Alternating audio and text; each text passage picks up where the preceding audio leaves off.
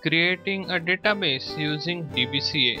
So we are going step by step how to create a database using our database assistant. So these are the different steps.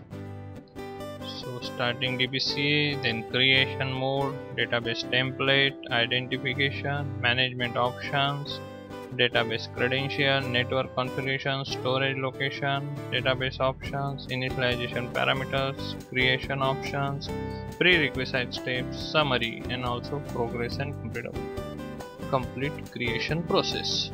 So all these steps we will check in each lessons. So for the beginner, we have already started the DBCA, so we will go back to our virtual machine and we will say create database. So we are not currently managing template, we will say create database and we will say next. So here two options for creations or the modes are defined: a create a database with default configuration or an advanced mode.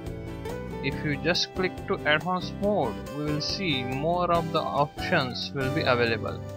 And if we say create a database with default configuration, we have the default configuration available. In default configuration, we will say what will be the global database name. It should be database name dot the domain specifier. Storage type is file system. Database file location, so it are the ORA data location.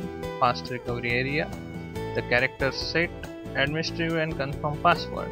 And also if we want to create a container database that we have checked on the previous lesson, we can define the pluggable database name also.